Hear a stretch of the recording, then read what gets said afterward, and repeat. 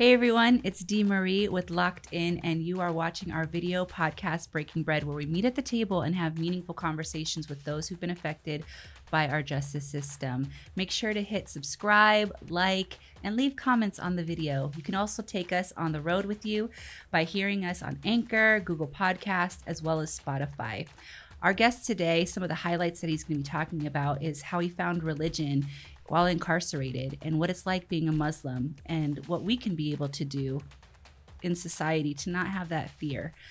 As well as he's going to talk about how the governor denied his border parole hearing, or his release, shall I say, and how he did it on not legal purposes. And so he'll get into that, as well as what he's doing in our community now that he's been out of the prison system. So let's go watch his podcast.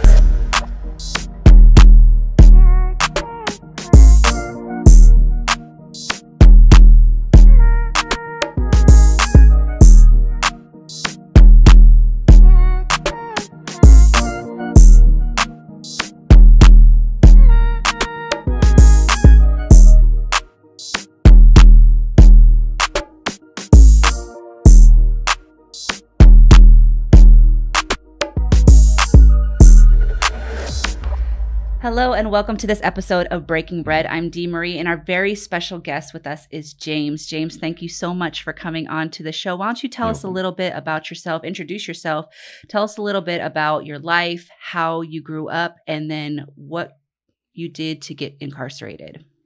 All right. So my name is James Murrell. Actually, it's pronounced Murrell, but most people, when they read it, they pronounce it Murrell. Yeah. So I get used to just going with that. Yeah. All right. I was actually born and raised in Pomona, California. Right. But my family, my mother and father my mother's family was from Banning, California. My father's family is from Palm Springs, California. And that's where I grew up mostly, right, between Pomona and Palm Springs. Grew up in a very large family. In fact, I think I may have one of the biggest families in Palm Springs and Banning. My mother has 17 brothers and sisters. Wow. Right. The Murrells in Palm Springs is a very well-known family, you know what I'm saying, both good and bad. Mm-hmm. And they are one of the biggest families in that whole region out there. I grew up playing sports, a fairly good kid, so to speak. I'd say around 12 or 13 is where all my mischievousness started to take place. I have an older brother. He was already a gang member, already selling drugs, heavily involved in drug activity. And I pretty much followed his footsteps. Even though he didn't want that lifestyle for me, he did everything he could to, try to steer me away from it. But at the same time, how are you going to steer me away from something that you are so heavily involved in? Exactly. So I got into the gangs probably around 13, 14 years old. By the time I was 15, I was full-fledged. I was already in it. Wasn't no talking me out of it. Wasn't no steering me away from it. You know what I'm saying? I had already been to juvenile hall, you know what I'm saying, a number of occasions prior to that. And all that I did was just really just solidify myself, you know what I'm saying, in that lifestyle. By the time I was 18, I haven't seen a full year on the street. Between 15 and 18, I didn't see a full year on the street. I was always in and out of jail due to, you know what I'm saying, some form of violence, carrying weapons, something. And then by the time I was 19, I was in prison for 19 to life for a double murder. And I sat in prison for 25 years before being released. What was it about that gang lifestyle that attracted you? So it was two things, right? So the very first thing is that the camaraderie, right? I just watched my brothers with his homeboys and how close knit they were, right? You know what I'm saying? I remember, you know what I'm saying, whenever one of my brother's homeboys, you know what I'm saying, was, you know what I'm saying, at odds with his family members, he would always come stay with us, right? And the only reason why that would happen is because how close him and my brother was. So just seeing that type of camaraderie, you know what I'm saying? They all looked out for each other, you know what I'm saying? If one of them ate, all of them ate, right? If one of them fought, all of them fought, right? You know, if one of them needed some clothes, some money, whatever they needed, food, right? You know what I'm saying? All of them would make sure that they, you know what I'm saying, that he had that. It was like a family. Right. You know what I'm saying? So just seeing that type of camaraderie, right? And then not only that, while I was growing up, at the time I grew up, when I actually started really, really witnessing some of these things, you know, Crips were famous back then, right? You know what I'm saying? So people used to, you know what I'm saying, call the Crips and, you know what I'm saying, ask Crips to come up to the park while their children were having a birthday party, and they wanted the Crips just to, you know, to make sure that nobody come in the park and do anything stupid or do anything wrong, right? So you either loved Crips or you hated Crips, right? Because if you loved them, it's because they came to your aid at some point in time, and if you hated them, it's because they was actually pushing you out of, you know what I'm saying, a particular neighborhood or a particular party or whatever the case may be, right? So just seeing that type of influence, that type of power, right, had a very large influence on me. So I always wanted to be that. Yeah. Right. And how was your family life growing up? Was there something that was maybe missing or anything that was why you kind of were steered more to this family of the streets, or was family great and you still were just attracted to the streets? Well, so in the beginning, it was great. Right. You know what I'm saying? My mother and father were, you know what I'm saying, married. My mother and father were married for 17 years. And our family was very close knit, and then we even had cousins that stayed with us. They were like my brothers and sisters. So, you know what I'm saying, we had it was a very good family, very tight family. Right around the age of 13, 14, right, is when my mother and father, you know what I'm saying, split up. Right. And I think that had a very large impact on the decision I made to join the gang. Yeah. Yeah. So here you are, 19, and sentenced to 19 to life for a double murder. What was prison like for you? So I always say that I wouldn't trade that experience for anything in the world. Could I experience all of that, you know what I'm saying, without committing the crime that I committed? You know, probably not, but I still wouldn't trade it, right? You know what I'm saying? I really like the person that I am today. And I think the reason why, you know what I'm saying, I like the person I am today had a lot to do with, you know what I'm saying, what I experienced while I was in prison. And what was that? What was that experience? So some of the things is it's not all just violence, right? You know what I'm saying? Even though violence is a heavy element, right? Even some of my first teachers in prison, they made sure that I knew how to protect myself while in prison, right? But they also made sure that I knew how to hurt somebody, right, when need be too, right? And just, you know what I'm saying, I watched older brothers in prison teach younger brothers in prison how to read and write. I watched these brothers, you know what I'm saying, teach younger brothers, you know what I'm saying, the benefits of being an intellectual, being smart, making sure that you are physically fit, right? Emotionally foundated, spiritually foundated, right? I watched these brothers, you know what I'm saying, pretty much shape and mold us into the men that we are, right? Why is there so much say violence? Why do you have to protect yourself in prison? Why is there so much turmoil inside? You know, you would think that, you know, when somebody gets incarcerated, you know, it's that wake up call to like, okay, I've been doing something wrong. This is the time to not. Why is there always still that constant violence that's inside? Well, so I think it's more, there are many dynamics to that, right? I think the first thing is just, you know what I'm saying, just comes with gang lifestyle to begin with. Were you still a you Crip still inside? you don't stop being a Crip until you actually, you know what I'm saying, pull yourself away from that. Right. So, you know what I'm saying, coming in already with the gang mentality, you take that into prison with you. Right. And then you're among the majority of the population who also have that same mentality. So that brings about, you know what I'm saying, a certain level of violence. Yeah. And then you throw in the racial element with it. Right. More violence. And then you throw in a political element with it, more violence. And then you would throw in just the fact that, you know what I'm saying, you are caged up and confined, right? You know what I'm saying? You have all of this stress that goes on with that.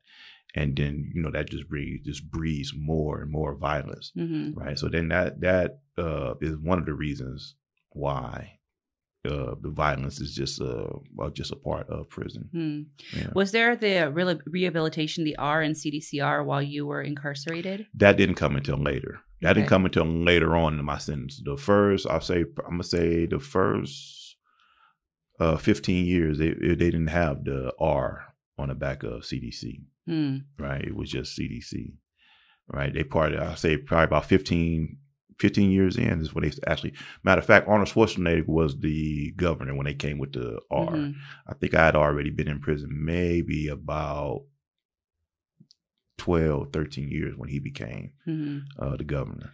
And so those 12, 13 years, you're still doing the gang life and everything like that? Everything that came with it, yeah. So when the R came in, was that kind of the switching point for you, where you didn't want to be a gang member anymore and wanted to change? So I will say this, right? CDC had nothing to do with my rehabilitation, at all, right? Of course, they offered the groups and the classes that helped me rehabilitate myself, right? But it was actually those same brothers I was just talking about in prison. It's actually those same brothers who, you know what I'm saying, got me to actually think a little differently. Right. I remember, I could recall one conversation I had with a brother. I had just gotten out the hole. I'm in Centinela State Prison. And he had asked me, he's like, man, why did you just getting out the hole? Last time I seen you, you was going down to a level 3. Right. So I told him what had took place. And I explained everything that happened to him. Right. And he sat there and he listened to me for a while. Right. And then after I was done talking, man, he said, man, look around you. Right. So we sitting out there on the yard, right? And he say, man, look around you. And he say, man, we expect that, you know what I'm saying, from these dudes. Right. He said, man, but you kind of smart. Right. You know what I'm saying? We expect something different from you. Right. He said, man, you don't allow, you know what I'm saying, this prison life to be your, you know what I'm saying, your life. Right. That just changed my whole perspective of things. Right. And ever since then, I've been working to be something different, something better than what I was. Right. Just that conversation right there. I wasn't expecting that conversation from him. Yeah. Right. But he was someone that knew me when I was young. When I first came into prison, he seen me, actually watched me grow up in prison. And he, you know, talked to me in a way that I needed in order to change my perspective, change my mentality. How many years did you end up serving? 25 years. 25. Well, 24 years and 9 months. Okay. Yeah. And did you have any, and how were you, was it the programming that you did that helped to be able to get you released, or? Yes. Okay. Right. So it was two things. First thing is I stopped committing acts of violence. That was the first thing. I wasn't getting written up. I wasn't getting no 115s. I wasn't getting no 128s. And at the same time, I was taking groups and classes. I enrolled into the college program, got my AA degree.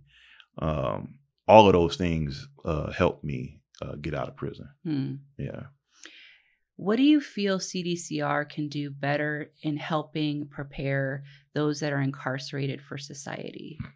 So the very first thing they can do is make sure that you have all of your essentials, right? So you're going to need, depending on how much time you did, right? You're going to need an ID. You're going to need a Social Security card. You know what I'm saying? You're going to need a Medi-Cal card because we don't have medical insurance, right? Certain essentials that you're going to need coming out of prison, things that I didn't have coming out, and I had to go get those things. I didn't know how to do it. And had I not had somebody show me how to do those things, then I would have never have gotten it, or it would have took me longer to get those things. All right. So being able to have those things before you even get out would help someone a lot more than having to do all those things once you actually come home, especially if you don't have nobody to help you. Right. You know what I'm saying? So a lot of brothers, you know what I'm saying, come home and, you know, sometimes, you know, they may not have family out here in California. Their family may have moved somewhere else, or their family may not want nothing to do with them, even though they may have changed or whatever the case may be. So they may not have the support that I actually had.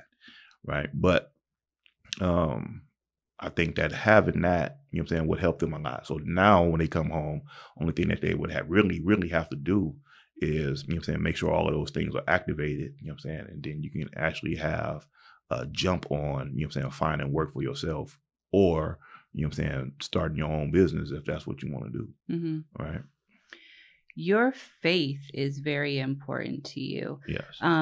Did you have that faith before you went into prison, No. or did you find that when you were incarcerated? I found it while I was incarcerated. And matter of fact, I found it while I was sitting in the hole and actually in there, and I'm reading. I'm sitting in the cell by myself, and I'm in the cell by myself for maybe about 15 months.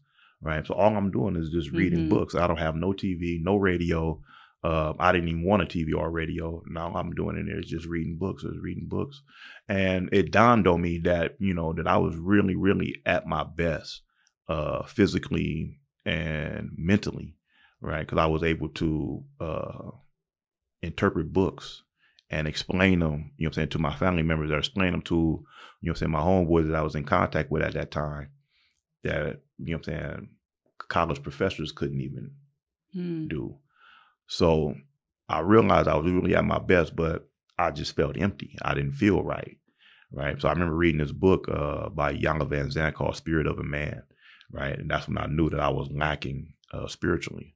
So I went on this endeavor to start, you know what I'm saying, researching and reading about different spiritual systems, different religions. I studied every religion: Christianity, Judaism, Hinduism, Zoroastrianism. I studied everything, Buddhism.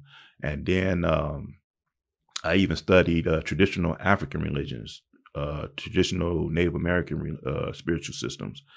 And the one that appealed to me the most, the one that made the most sense to me, was Islam. And that's the one I chose, you know what I'm saying, to embody, you know what I'm saying, within my being. Yeah. So being Muslim, obviously in American society, there's misconceptions. And so what are some of those misconceptions that are targeted at Muslims? So there are a number of misconceptions. One, that we oppress women, that we hate Western society, that somehow that if you're not Black, you can't be a Muslim.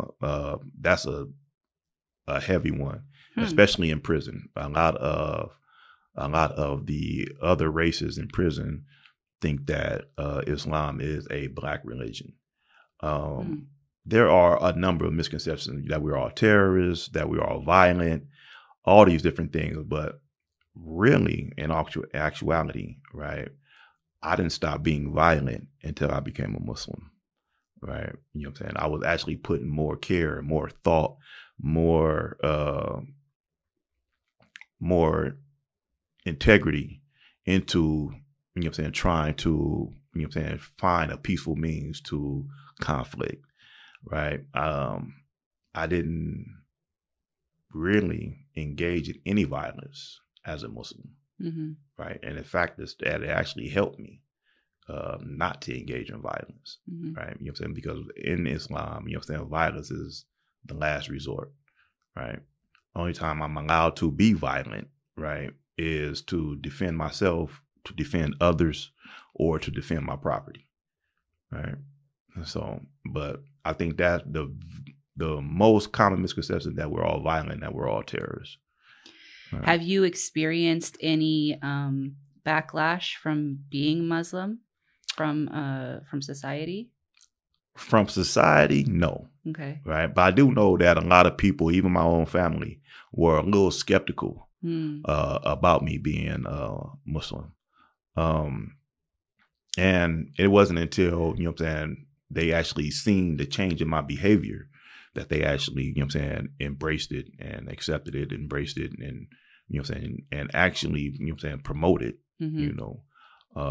But they had to actually see, you know what I'm saying, the change in me first, right? They was skeptical as well. But then that comes just from being misinformed about what Islam is and what it's about. But since I've been home and been a Muslim, being a Muslim in society, I haven't experienced any backlash or anything like that. While I was in prison, I received a lot of backlash.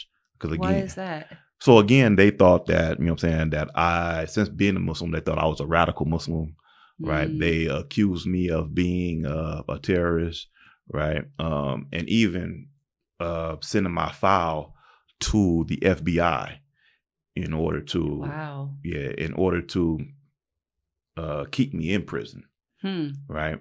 This is the CDCR basically is doing that? Yes. Interesting. Yeah.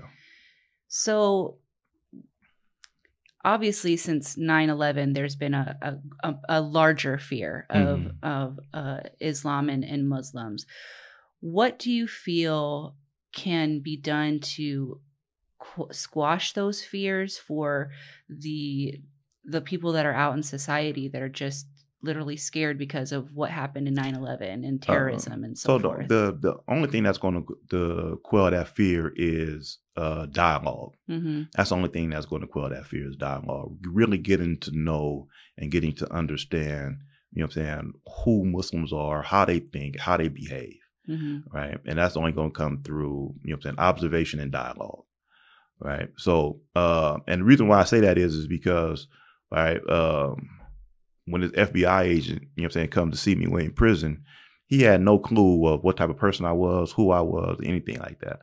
Right. And then after speaking with me, and then after actually getting a chance to, you know what I'm saying, see what, you know what I'm saying, what Islam has done for my life, right? He was, you know what I'm saying, impressed, right? And he told me, man, I wish you well when you go home, right? So if that can take place with this FBI agent who, in his mind, all he knows is, you know, a violent criminal, you know, if that can take place, then I'm sure that, you know what I'm saying, with someone who, you know what I'm saying, the average individual, just having a dialogue with that person would be beneficial and would quell some of the fears that they may have. But a lot of that has to do with just me being misinformed and misunderstandings. Yeah.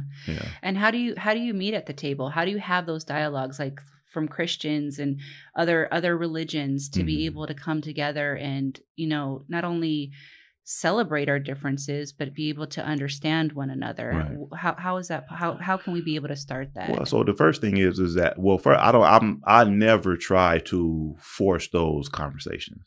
Right. What I do is I do everything that I know that I'm supposed to do. Right. Meaning, you know what I'm saying, I'm respectful, I'm kind, I'm compassionate. Right. I do all of those things. I'm compromising. Right. I'm helpful. And so when people ask me, you know what I'm saying, after observing my actions for a while, when people ask me, that's when I tell them, yes, I'm a Muslim. Right. You know, and then we can start this conversation. But I don't ever try to force the conversation. Yeah. Right.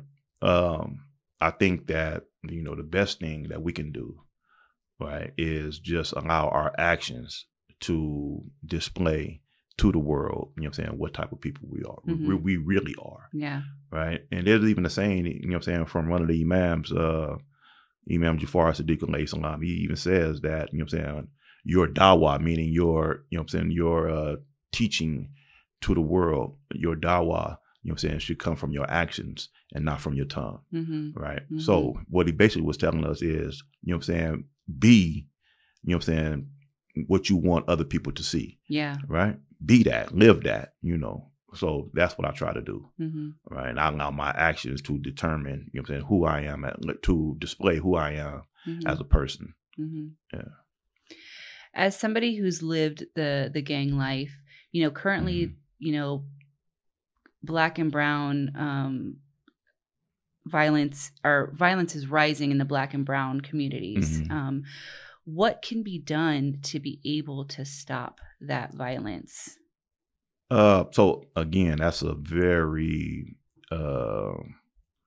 that's a question that has many dynamics to it. But I would say this. I think the first thing is getting to this nihilistic feelings that most young people have. When I say nihilistic, so nihilism is, when you have basically rejected any moral code, don't have any values that you think are, worth having, and you basically feel that life is, meaningless. So if you don't care about your own life, you're not going to care about the lives of others, even those people that you say you love, right? If you don't care about your own life, you're not going to care about their lives either. So then it becomes easier for you to take the life of another human being, right? It becomes easier for you to put yourself in harm's way when you have no love for yourself. So I think that really getting into the nihilism that's so prevalent among black and brown youth, until we deal with that, we're always going to have this problem of violence. So the gangs have always been there, right? We just didn't have all of these different names for them that we have today, right? But the gangs has always been there. They always been like I was talking about that camaraderie, right? And you see these groups of 4 or 5, young men, right? They may not have, the gang mentality per se, right? They may not have a name or a moniker or anything like that. However, that camaraderie that they have, that they share with each other, that bond that they share with each other, right, has formed them into, right, that same thing, right? But they just haven't just taken on, those names or those monikers, right? And so that's always been there. You have this desire, just this human desire for most people who, want to be a part of something. This is why we have organizations, and this is why we have, country clubs and whatever the case may be, right? Because people have this thing where they want to be accepted, right? They want to be a part of something, right? So that's never going to go away, right? But I think that we can have that, right? But not necessarily have the negativity that comes with that. Or when it comes to the poor, black and brown communities, you could still have those organizations. You could still have those, that camaraderie, with those in your community, right? And all we'd have to do now is just figure out a way to take away, that self-hatred, right? Or that nihilistic behavior that comes, with just being in those ghettos, right? Do you feel like society has kind of molded it to be that way? I feel that society has played a major role in that, right? And they continue to play a major role in that, to a point to where they even celebrate or the word I'm looking for, where they actually promote, that type of behavior, right? You hear it, you see it in the movies, you hear it in the music, right? Where, they promote this type of behavior, right? And also they can make money off of it, right? You know what I mean? So I think that society has played a role in that. I think that politicians, right, haven't done anything in order to help stop that. And the reason why is because 2 reasons. They don't care, and it doesn't fill their pockets. Yeah, it's moneymaker. Right. Yeah. You know what I mean? So so how do we then as a community, knowing that this has been something that's a structure that's been developed in our American culture, how do we shift that to make it better, to be able to level up so that that the black and brown communities are not in the ghettos, and that they have, a better area to be able to see that there's more to life than just gangs or this, that, and the other? So I think that, so first of all, you want to be able to, so thing I learned in psychology is Maslow's hierarchy of needs, right? So Maslow's hierarchy of needs, the very first thing that you have to take care of is those basic needs, right? Food, shelter, clothing. Safety. right? Yeah. Safety, right? You know what I'm saying? So that's the very first thing we have to deal with, because no one's going to listen to you until those things are actually met, right? And after we meet those things, you know what I mean? The only way we're going to meet those things is by generating our own wealth, right? And the only way we're going to be able to generate our own wealth is, you know what I'm saying, through some form of business, financial literacy, you know what I mean? Things like that, right? But once we meet those needs, then we could start getting into other things that may, you know what I'm saying, contribute to lessening, right, the violence per se, right? Because I really don't think that we're just going to just stop, you know what I'm saying, people from being in gangs.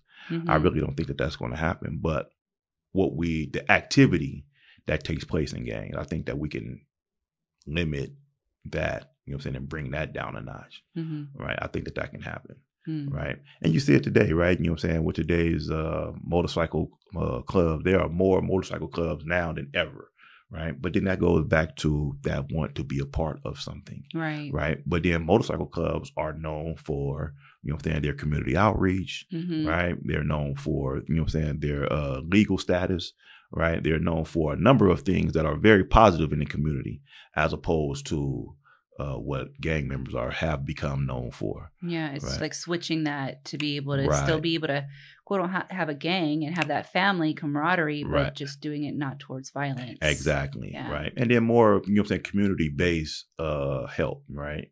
You know what I'm saying, making sure that the community is safe, making sure that the community needs are being met, right? You know what I'm saying? I think that, you know what I'm saying, the gangs have gotten away from that, right? Where in the past, it used to be that way, where, you know what I'm saying, they would, you know what I'm saying, make sure. Like I remember, like you were saying, the park, they would be called for that. Yeah, exactly, right? So I remember too, right, when growing up, where, you know what I'm saying, my older homies, we want to go to the movies, or we want to go to a football game, or wherever the case may be.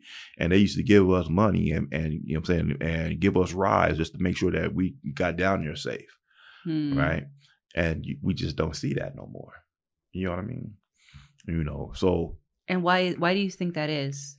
I think that, like I say, you know what I'm saying, the nihilism has taken a hold not only of the younger generation, but also the other older generation who feel that, you know what I'm saying, the younger generation can't be talked to.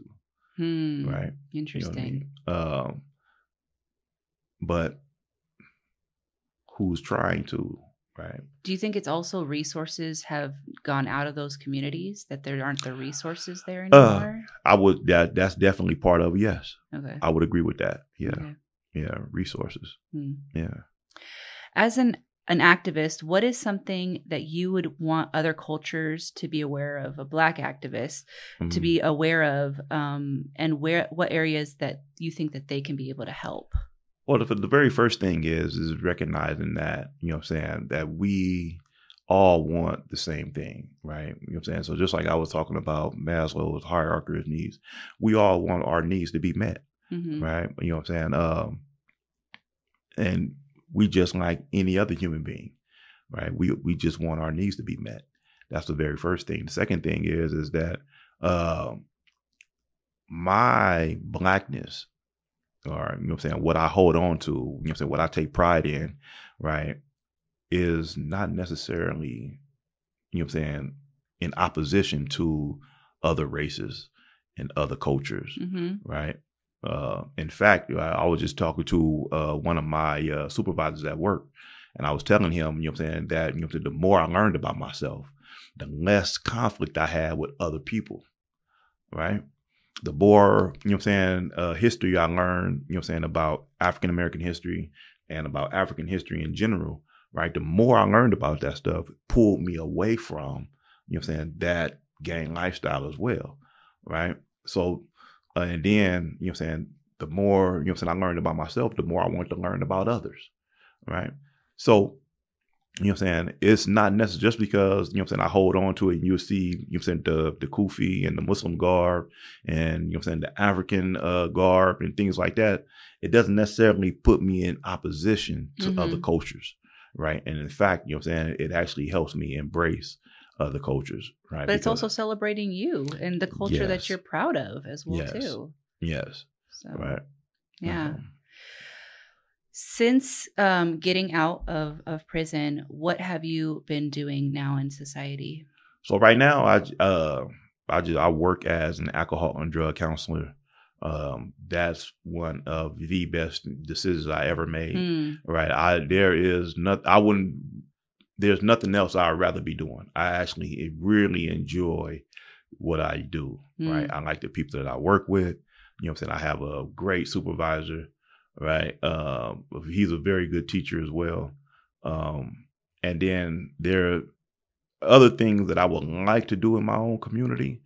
I just haven't had the opportunity to do so. And then I don't know what type of pushback I'm going to receive. Right. And unfortunately, I think that a lot of the pushback is not going to come from the people in the community. I think it's going to come from the city. Right. So, but what are some things that you're wanting to do that you feel you're going to have pushback on? Well, so one of my little cousins, he is the director and the coordinator at the park in our community. Right. And I was telling him about some of the ideas that I have, right, especially in dealing with, you know what I'm saying, the younger generation who are still involved in the gangs and the drugs and things like that. So I was telling him about some of the ideas that I have. Right. And so the very first thing that he had told me was that, man, you know what I'm saying, the city is not going to give us money for that.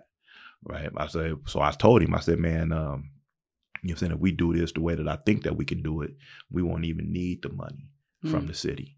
Right. And then that's when it dawned on me that, you know what I'm saying, once they get wind of what we're trying to do, then that's when we get the pushback. But one of the things I wanted to do was I remember growing up, they had these camping trips, fishing trips, all these different things, you know what I'm saying, with the older guy who was running the park at that time. Right. You know what I'm saying? His name was James as well. Right. And they had fishing with James, lunch with James. Right. They had all of those things. Right. When we was growing up. Right. And those things, you know what I'm saying, actually helped a lot of the young guys in our community. Right. To do something and kind of stay out of trouble, but to do something else. So you could still be a part of that community without necessarily having to go towards, you know what I'm saying, the negativity. Yeah. Right. And it helped. A lot of the guys that he used to take on those trips, right, they end up, you know what I'm saying, going a different way. My little cousin being one of them. Right. You know, at one point in time when he was younger, he, you know what I'm saying, was headed in the wrong direction. Right. He got a little tutelage from older guys in our community. He went a totally different direction. If you see him now, you would never have guessed that he was, you know what I'm saying, headed that you know, down the wrong path. Right. And then there are a number of guys in our community just like that. And it's unfortunate, you know what I'm saying, that the older guy that I'm talking about, James, he lost his life actually saving one of the guys' life, you know what I'm saying, at the Colorado River. Right. So, you know what I'm saying, just being able and seeing this young man, you know what I'm saying, do things with his life. Yeah. You know what I'm saying? So it's just, there are things that we can do that we don't need. Absolutely. You know, the city's help in doing that. Yeah.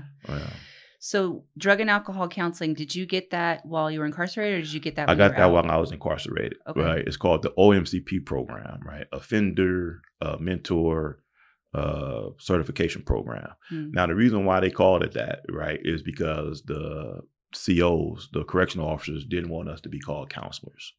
Right. So they came with that Offender Mentor Certification Program. Right. Interesting. Right. So what made you want to go into drug and alcohol counseling? There was a counselor there by the name of Mr. Edelman. He had told me, he was like, man, you know what I'm saying, you should put your application in for the OMCP program. I told him, like, man, I already did that. I'm not going to do that again. You know what I'm saying? They shot me down. Why did they shoot you down? They shot me down because I had just been found suitable for parole. And I was on my way home. So they was like, no. Right. But then the governor snatched my date. And 2 years later, I'm having this conversation with Mr. Edelman. And he was like, man, put your application in again. Right. So I'm like, man, why? Why would I do that? Right. He was like, man, I think you'll be a good counselor. Right. So I was like, okay, I'll try it. Man, I put my application in again. And they the OMCP program get over 5,000 applications a year, right? They're only going to choose 32 in our group, right? And I was one of those 32, right? Yeah. And then learning that curriculum, you're just like, yeah, this is definitely for me. A 14-month curriculum. We had some of the best teachers that we can actually have. We had a supervisor. His name was Tom Gorham. He was something else, right? He was something else, but he was very, very good, very instrumental in some of the work that I actually do now. So, yeah. Now, I'm intrigued. You had said that you put your application in, but your date was snatched. So what happened? So you actually got found suitable from the board, right? But the governor took it away? Yes. So what was his reason? Which governor was it, and what was his reason? Governor Brown for taking it away. Yeah. So a lot of people don't know, but it was Governor Brown. So I would say this. I went in front of the board in 2012, right? I went in front of the board 2012. I get a 3-year denial, right? At the end of 2013, right around October, November, I get a notice that I was going to be going back in front of the board early, right? So in March of 2014, I go back in front of the board. We go in there, we sit in front of that panel for almost 6 hours. Wow. Right. It was almost 6 hours. Matter of fact, I remember going over there at 2. I didn't get back to the yard till 9 o'clock that night.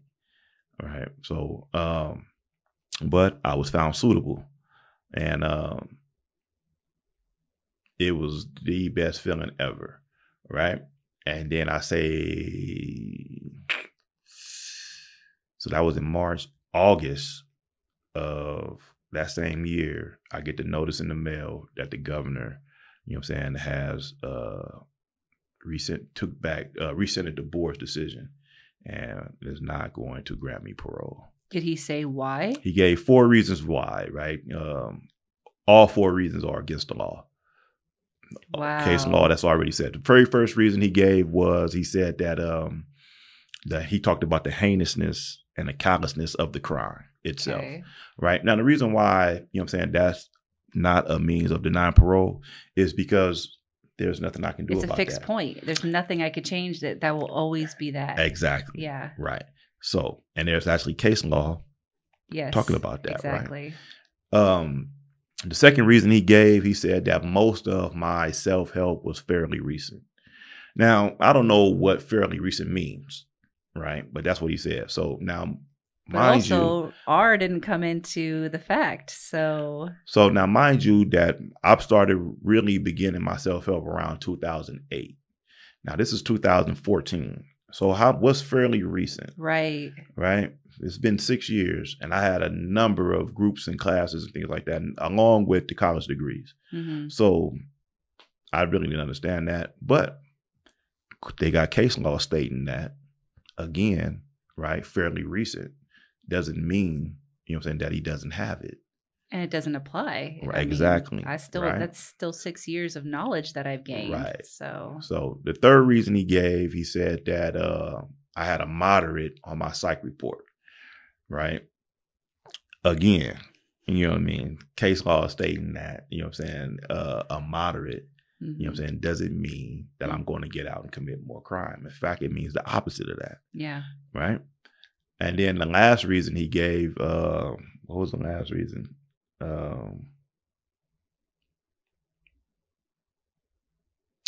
He said that I had a rudimentary understanding of the 12 steps. Right.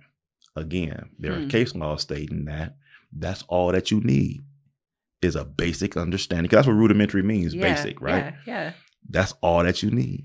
So with all of those things being illegal that couldn't be able to do, why could you not be able to then because that was the reasons why he gave on paper. Oh, okay. The real reason why I was denied parole or why he snatched my date was is that there were a number of kites dropped on me while I was on the yard, basically saying that I was a radical Muslim and that I was teaching radical Islam on the yard.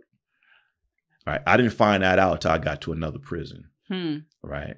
But that's whether that was his real intention or not, what he put on paper as for why you were denied was not feasible. Right. And so could you have been able to then go back and be able to say, these are all against, laws that are written? That. Okay. And then what happened with that? So they shot my appeal down. How is that possible? I don't know.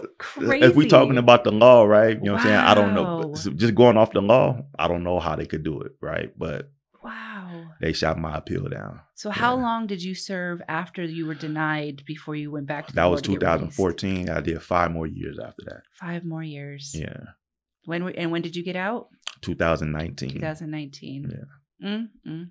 Yeah. That is amazing. Right. And they still try to keep me in there. Like I said, so did you still have problems whenever? Yeah. So there was a number of kites dropped on me while I was because I went from Chuckawaka to Solano, and the governor set my date when I was in Chuckawaka. I didn't find out the real reason why until I got to Solano. Right. But even while I was in Solano, I went in front of the parole board 3 times before I got found suitable. Right. Every time that they denied me parole was based off of somebody dropping a kite on me, basically saying that I was a radical Muslim. Right. And it was these same COs who took my file and sent that file to the FBI. Right. So then when the FBI, agent comes to see me, he says, man, I don't know how this file even got to my desk. Wow. He said, clearly, he said, clearly, just from me talking to you, I could see the change that Islam has done with your life. Yeah. He said, I don't even know why this is even on, why I'm even here. This is what he told me, right? I don't even know why I'm even here, right? He said, if I can see, the change, right? I'm pretty sure they can see the change, right? And I just told him, I said, man, they just don't want me to get out of prison, right? Mercy. Right.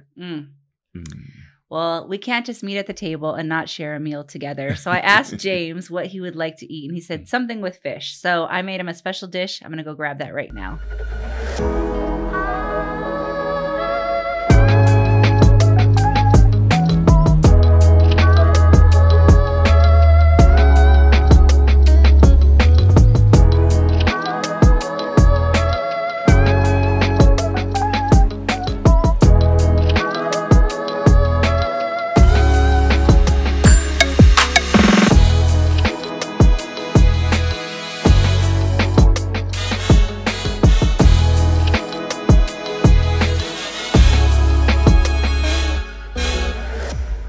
Okay, so I made James a lemon teriyaki salmon with brown rice and quinoa and asparagus. So go ahead and try it and let me know what you think. All right, thank you.